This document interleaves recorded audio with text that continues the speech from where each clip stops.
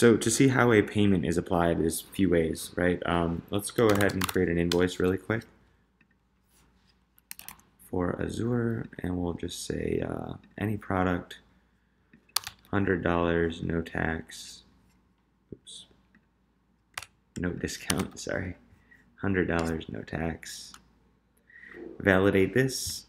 So there's two ways to apply a payment, right? If you receive a payment, and you can do it in the first way is to go to accounting, customers, payments, and create a new payment.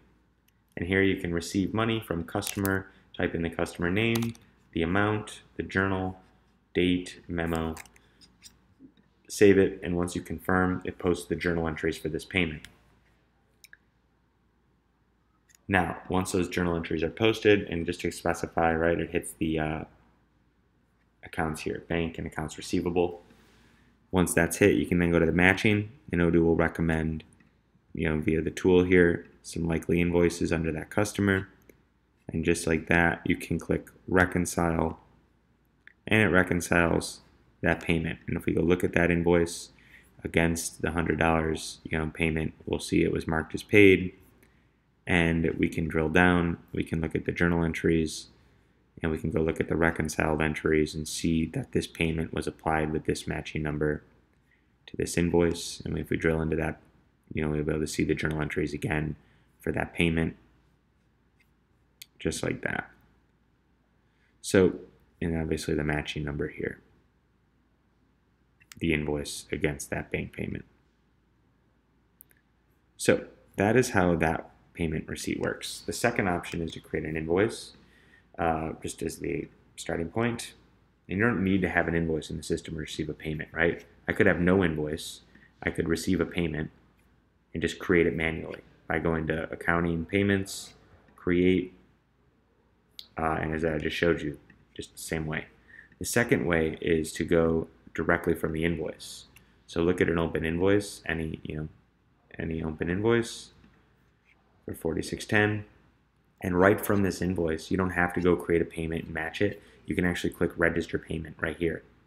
So if a customer calls up, let's take a step back. Customer calls up, says, I want to make a payment for invoice, 0004.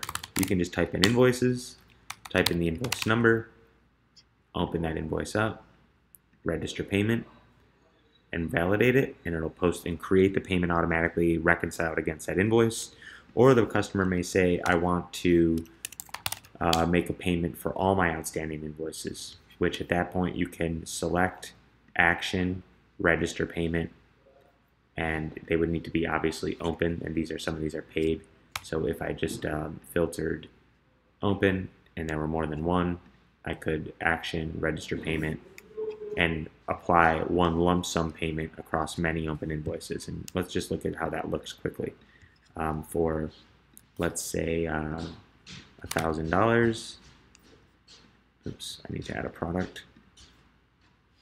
No tax, $1,000, save it.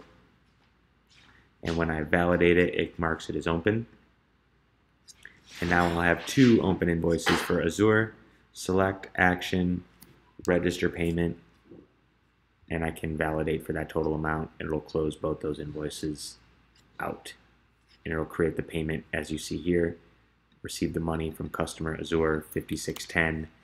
Here's the invoices that it hit, and then I can see those related invoices right through here that were paid via that payment.